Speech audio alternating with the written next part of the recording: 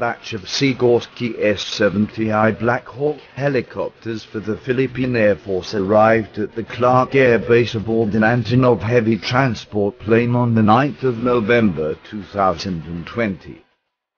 With the delivery, 5 out of the 16 Black Hawks are already in the country.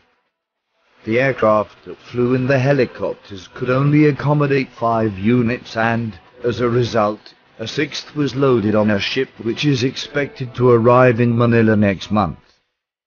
The 16 helicopters, acquired from Polish company Polish-made S70i were manufactured under license from Sikorsky USA and have a contract price of $241,461,699.39.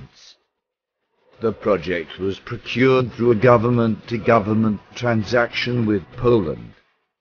Meanwhile, DND spokesperson Arsenio Andolong said the remaining 10 units of the Polish-made S-70i Black Hawks will be delivered early next year.